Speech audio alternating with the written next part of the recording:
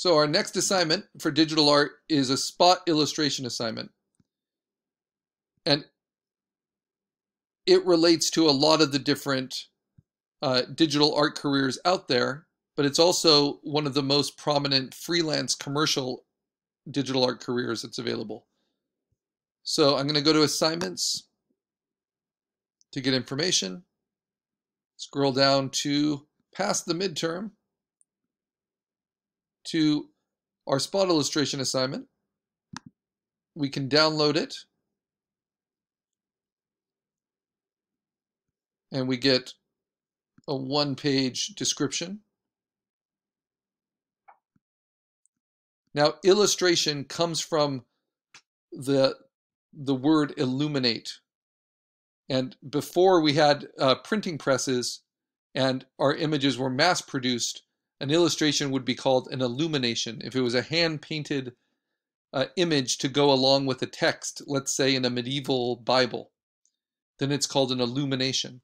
But now that once the printing press was invented in the 15th century, and once that image could be mass produced, it was called an illustration. But they share the same word root, which is to shed light on something. So an illustration sheds light on other content. This other content can be a story, like a children's book illustration. It could be a brand. So if you wanted to make like a skateboard graphic, and you want to make the skateboard graphic for Santa Cruz skateboards, it can be a really elaborate illustration for that idea, right? But it's still shedding light on what it means to be a Santa Cruz skateboard person.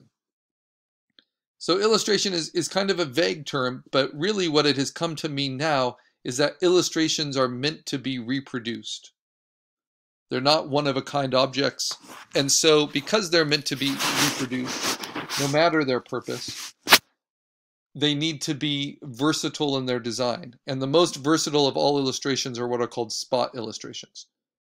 Spot illustrations float on their own, apart from the format that contains them. So I think most of us are familiar with, so here we have the color illustrations for Harry Potter, and they had different cover illustrations for different editions and different cover illustrations for different geographies. Like when it was first released in England, the cover was very different than when it was released in the United States. But it also, if you open up the book and read it, and why I use Harry Potter is because most of us have seen these books, it also has at the beginning of each chapter so the spot illustrations are free floating. Notice how they're not contained by a rectangle. And so you can see how, oh, if I really loved that illustration of the three-headed dog, then I could see it working on a t-shirt. I could see it working as a sticker. I could see it working on a poster. So this is a really versatile way to work. But what makes it a spot illustration? It doesn't have any cropped edges, right? So no one is cut off at the knees.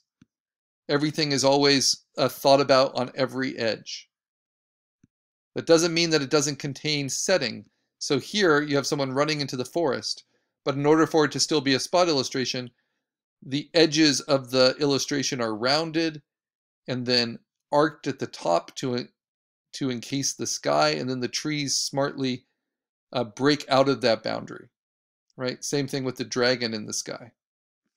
So if you want to show context, you don't do it with a rectangle. You do it with a shape that you conceive.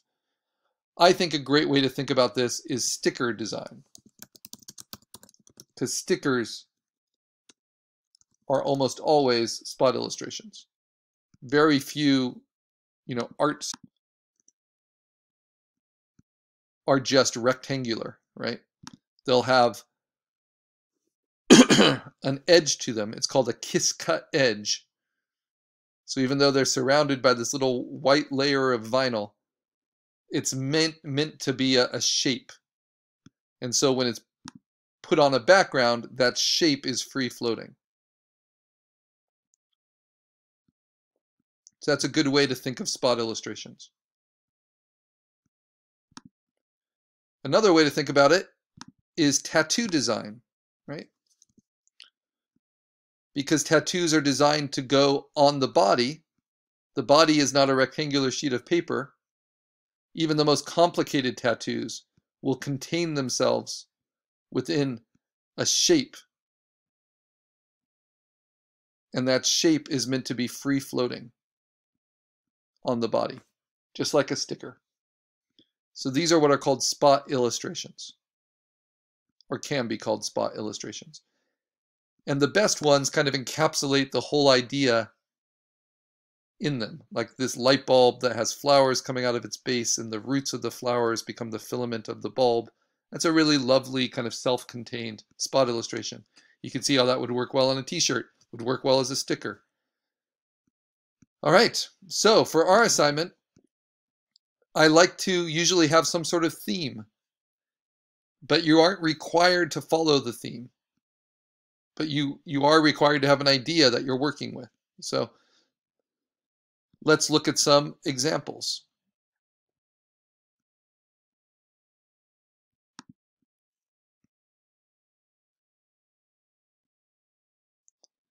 So this is where you'll post it.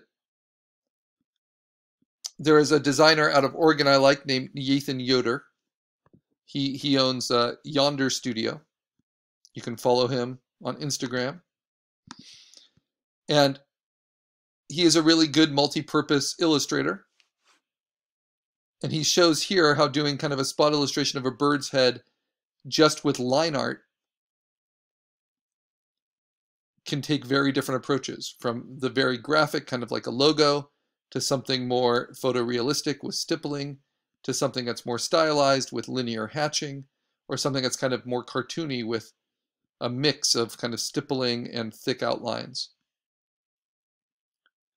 Because what we're going to do is whatever our idea is for our spot illustration, we're going to sketch it. We're going to make line art for it using digital inking. If you have Illustrator, I'll show you how to convert that line art into a vector just for good measure, so it's scalable. But if you don't have Adobe Illustrator, it's fine. I'm going to show you how to make your line work very clean using Photopea and the digital tools we have available to us. And then we are going to learn how to do digital coloring, which is a big part of this project, which is coloring behind your line art. So how is digital coloring different than digital painting? Digital coloring is when you color behind a real or implied outline. And we'll get into that with these slides as we're working on this project. So here are some of Nathan Yoder's kind of tattoo designs, his spot illustrations. You can see how they're fully colored. He first sketches them, then he does his line art, which he does with an ink pen, and then if he wants to vectorize them, he scans them in and then uses Illustrator to live trace them. And then he puts the coloring in behind them using a program like Photoshop, even though he tries to make it look as hand done as possible, which is why I like his work. So we're going to do that same process. This is one by David Sasella. You can see his work on Behance.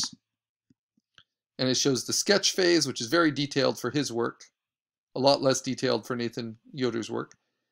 And then he very carefully does vector line art. You can see all the vectors there. And then he does coloring behind, sometimes as a vector color as well. And this is perfect for t-shirt design. So what I would like you to do is to think about the kind of digital artwork you really like. A lot of you like character design. This is one of those examples.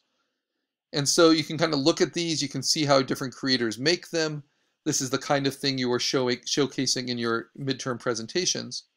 But then I want you to think, okay, well, how are you going to take what you're inspired by and do your own thing? So in a past semester, we had a theme of sleep. And this student chose to explore that theme through a spot illustration of a head and then the imagery of sheep kind of being counted above the head. And so they did their sketch, and then they did digital inking that they then turned into a vector, but you actually don't need to as long as you digitally ink at a high enough resolution. And then they did the raster coloring behind the digital inking. And then that's the finished spot illustration. All right. We can see past student examples in Imgur with students that used this assignment as their final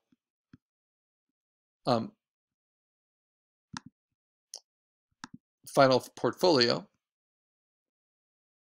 And so we scroll down to past student examples for assignment 7. And these are the things that are required from you for assignment 7. A sketch of a free-floating spot illustration idea. You want to have it be your best idea. So do some thumbnails first and then work up a refined sketch of your best idea. We want to see clean line art, which I'll be showing you how to do. This is from last semester, so this is not vectorized, but it's using Photo-P to make smooth, clean lines, and I'll be showing you how to do that. Digital inking. And then this was the color version. Pretty simple color, but it adds to it. Here we have a sketch, the clean line art, and then the color version. And then they showed how it would work on a t-shirt, kind of as an extra.